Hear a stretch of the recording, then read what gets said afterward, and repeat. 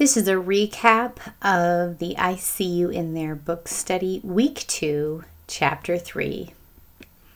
And this week was all about grief.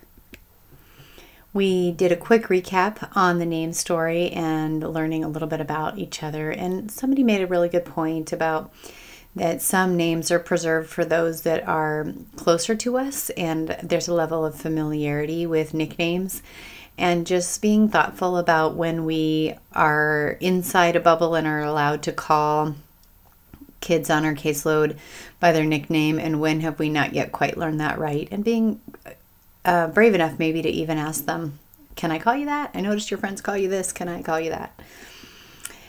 We briefly touched on, are you a yes person or a no person, because we didn't get to it last week. This group was a resounding yes person group.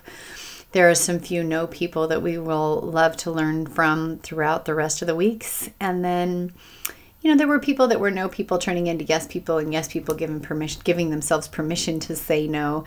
So it was insightful, and it's also helpful as you are working with kids to know that everybody leans one way or the other. And if they are a no person, then start with teaching no, the head shake of some kind, and work towards the yes.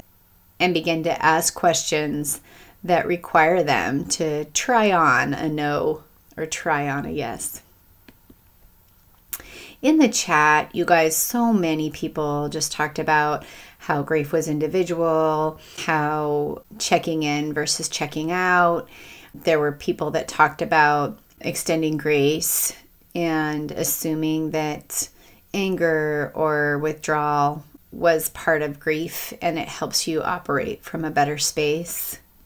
I just wanted to bring out the names of all the people that we've learned about so far in chapters 1, 2, and 3 to remember that we stay people-focused and not systems-focused, not content-focused, not even subject-focused, but people-focused.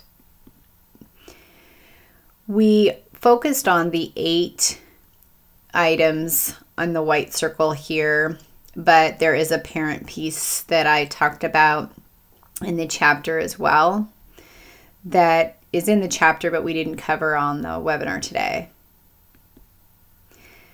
We talked about first listening and hearing things that sound like grief. So as parents are talking and saying, I didn't give it to him. I don't know what the paperwork says, but it's not a chromosome. It didn't come from my side of the family. Apparently it wasn't my genes.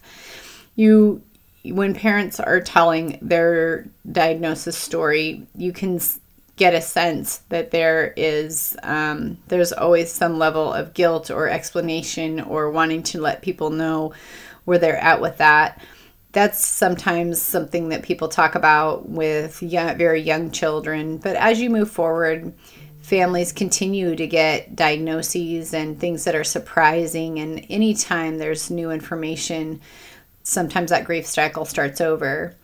Also, anytime that there is, my daughter turned 16, there's that moment of, this was not how I thought my daughter's sweet 16 would look like. And sometimes that cycle just starts over again. And there's a little bit of, you get to feel sad about that for today. And you get to work through it and walk through it and get to the other side of it. And so listening to parents when they're ready to share with the thought of compassion. We talked about modeling, projecting, visualizing, and verbalizing hope. Even in meetings, talking about what we love about the child, what we love about their personality, how we've gotten to know them.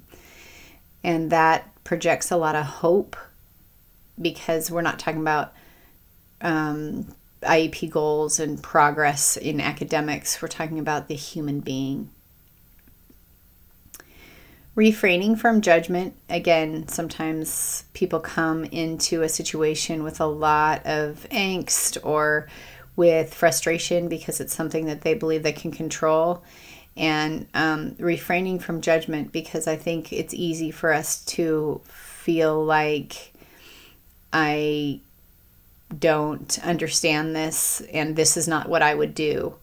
parents of kids with disabilities have to make really challenging choices. Sometimes it's what I gave the example of today was my child's having trouble breathing, but that would require a spinal fusion, and that there's complications with that. And everyone's got to make those decisions based on the bodies in front of them, based on the information that they have at the time.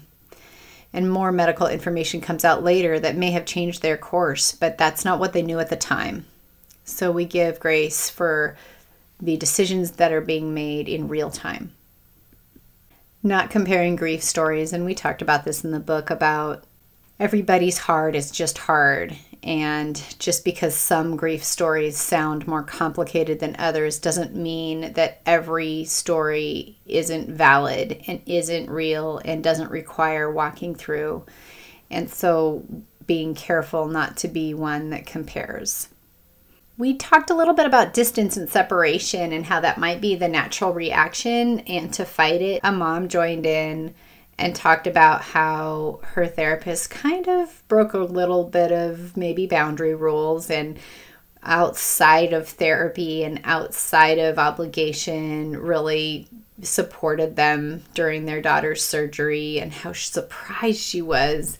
And then therapists joined in about how that's interesting that you were surprised, because we do think about your kiddo all the time when they're not here, and we wonder how they are. And I do need to reach out and let parents know that I feel for them when they're going through things. So we need to fight that I need to give them space idea, because you can reach out and the parents can choose space, but if you don't reach out, we're choosing for them.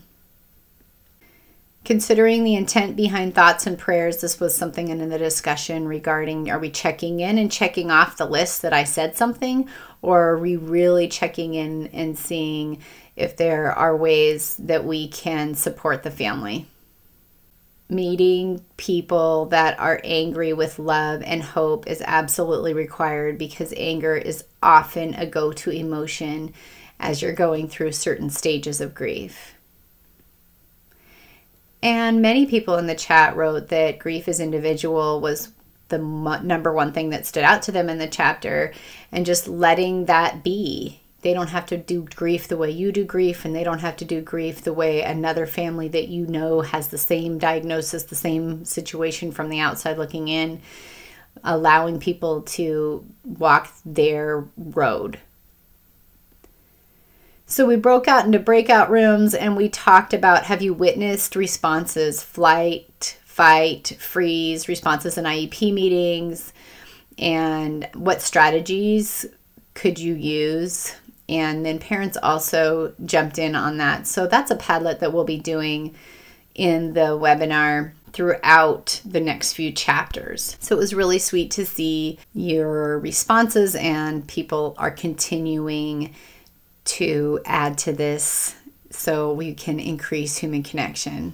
That's a wrap up. Thank you so much for everyone brave enough to come to a webinar called Grief, and we'll see you next week on Diagnosis and Prognosis.